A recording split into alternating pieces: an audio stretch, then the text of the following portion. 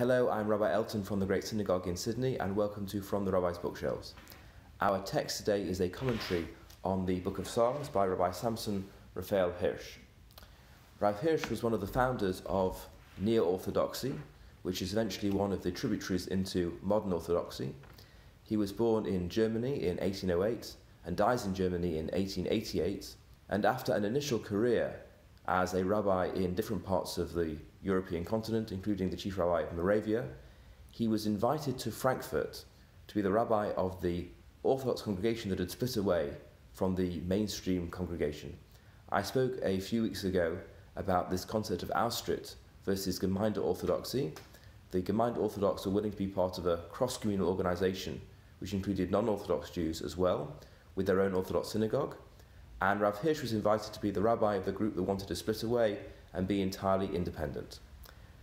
In addition to his political activities in the Jewish community fighting for Orthodox independence, he was also an extensive writer and commentator on different parts of the Bible, including the Book of Psalms.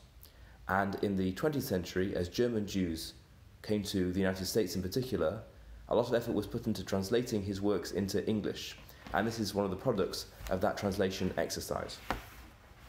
Rav Hirsch was not a Zionist. He was very committed to the strength of Jewish life in the diaspora, and he didn't want to hasten the return to Israel until the coming of the Messiah. He really believes in the mission of the Jewish people in the diaspora to bring the whole of humanity closer to God. And that is brought out in this comment on Psalm 126, which we sing on Shabbat and Yom Tov and other occasions before we recite Birkat Hamazon, the great after meals. This psalm talks about Israel's exile and their eventual redemption, and contains the line, Hazorim bedima barina yiksaru. Those who sow in tears will reap in exultation. So this is what Rav Hirsch has to say about that line. We will have sowed in tears, but reaped in exultation. When the Lord sent his people into exile among the nations, he changed Yisrael to Yisrael, the victors of God into the sowers of God. Israel was to disseminate the seeds of truth concerning God and the destiny of mankind into the fields of mankind's future.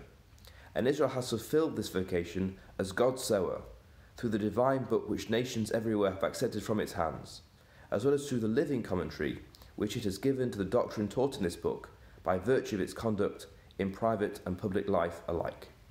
So the purpose of our presence in exile for Rav Hirsch is a very significant one. We have given the Torah, the Bible, to the nations of the world, and through our behaviour we've shown how to live a life in accordance with divine values. That is the enormous and ongoing purpose of our time in exile, not just a time for weeping, but also very much a time for sowing. Thanks for joining.